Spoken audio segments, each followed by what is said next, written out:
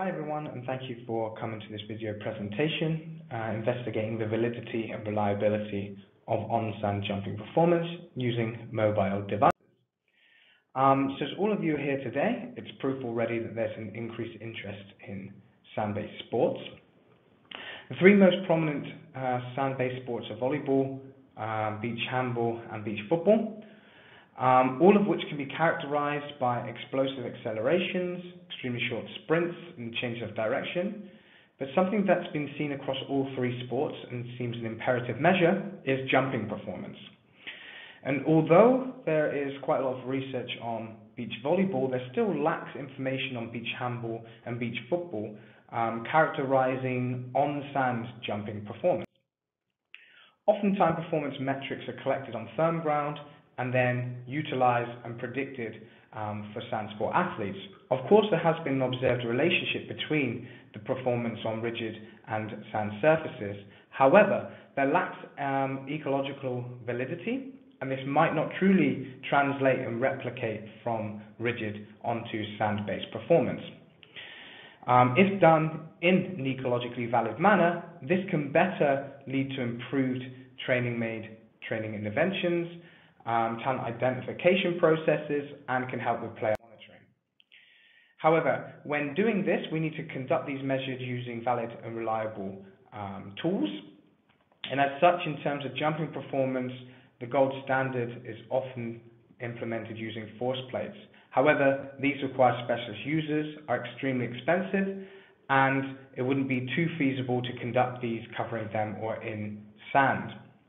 Therefore, there could be possible solutions such as app-based tools or wearable devices.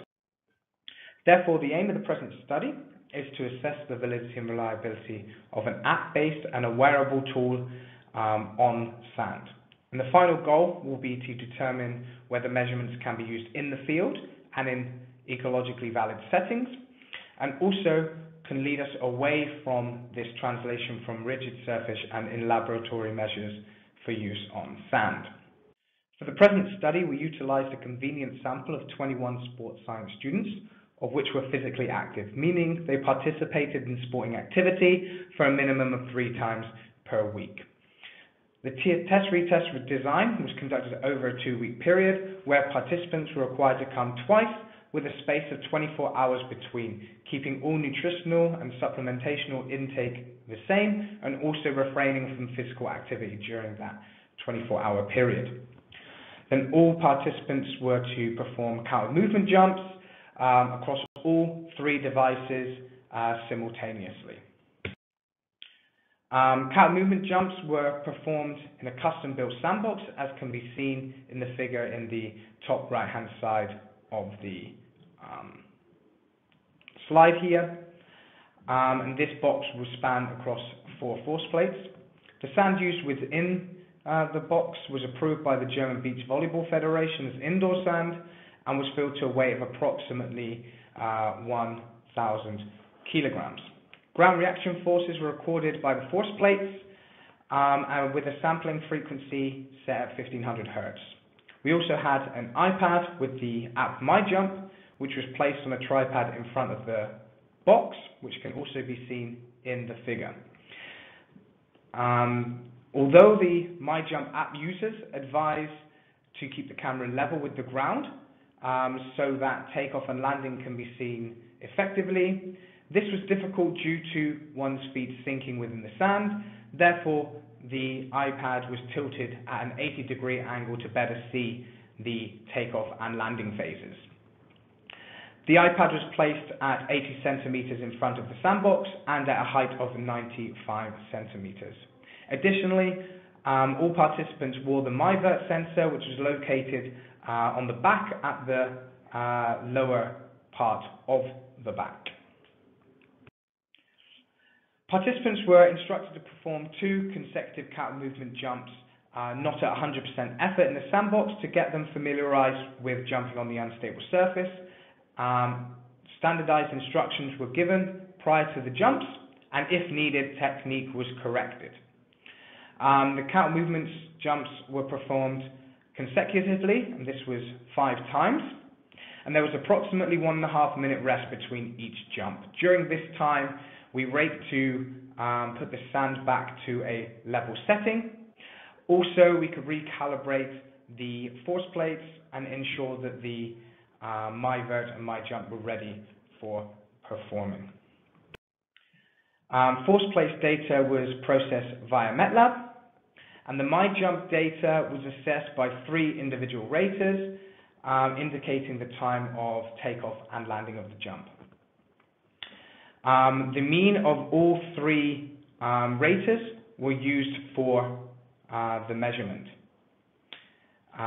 Also, MyVert was used calculating its height via a proprietary algorithm and its own sampling frequency. The force plates were considered the gold standard, so we assessed validity and reliability of MyJump and MyVert against the gold standard. The combined data of day 1 and day 2 were used for reliability and validity analysis, meaning that there were 210 observations. However, some jumps were not detected by VERT, meaning that only 192 observations were used.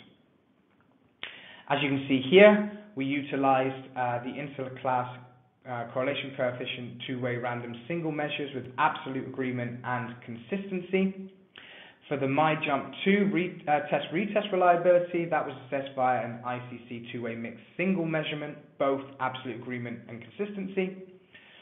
Furthermore, for concurrent validity, we used the Pearson's product moment correlation coefficient, and for visual representation, we used a bland Altman plot to show the agreement between the devices.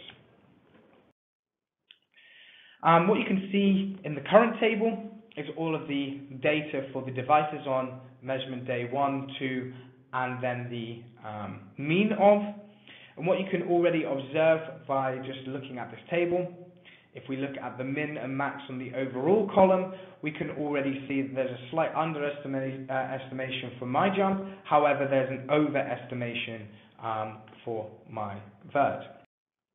But when we start looking at the within device ICC estimates and correlations, if we look at the MyJump 2, what we can see is excellent agreement, consistency, and relationship for all 3 inter-rater, intra-rater, and inter-day reliability, whereas when it comes to the MyVert, that shows a good reliability with only values of around 0.79. When we look at the comparisons between the devices and our criteria measure, what we can see between force plate and MyJump here is again good and excellent agreement and a very strong correlation between the devices. However, when we look at the MyJump, the MyVert, we can observe moderate and good reliability.